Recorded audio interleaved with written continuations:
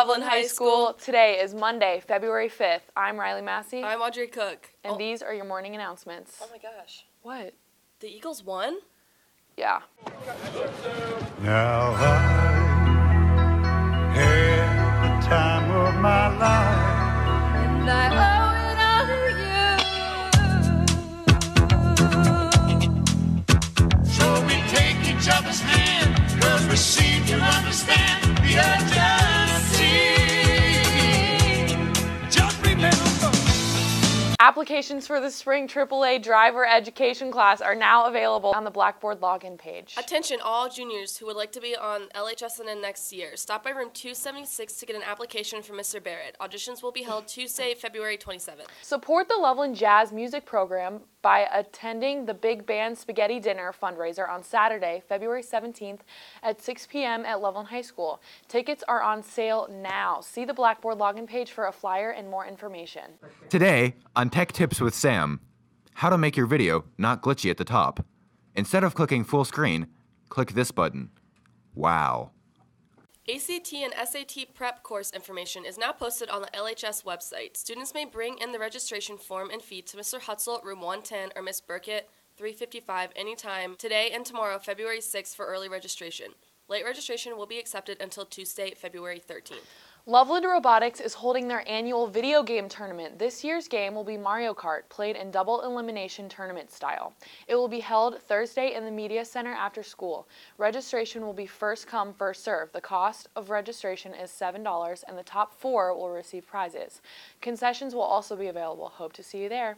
My name is Lauren Timmons, and I entered the creative writing category for the Overture Awards. Overture Awards is basically an arts competition held in the Cincinnati area. A bunch of different local schools all compete in it, and there's different categories. There's visual art, there's instrumental. It's really cool. I know that 14 people had made it to the semifinals, and then out of that, 4 of us were picked for the finals. So we're all going to go down to the Aronoff Center. We're going to read a 1 to 2 minute section of our piece, and then they're going to announce who wins the whole thing. I submitted a science fiction piece I wrote called Red Wires. It's about this guy who he has this disease, and he's slowly being replaced by these mechanical parts, and he's telling his story through a series of letters. I just love the English language, and I love being able to explore all these different ideas of humanity in our world, and writing is just such a cool opportunity. If you're writing, if you're interested in writing at all, keep doing it, keep going for it. You know, you're gonna fail a couple times. I've entered a lot of competitions and haven't gotten anywhere. You just need to keep going for it, keep working on it, and read. Just keep reading, keep writing, and you'll get somewhere. Athletics. The Walnut Hills girls rugby team has opened up participation to other Cincinnati schools again this year. If any Loveland girls are interested in joining the Walnut Hills girls rugby team, the coach will be here Monday, February 12th, outside the cafeteria at lunch to discuss and have sign-ups. Diet Cokes with some mango. Why?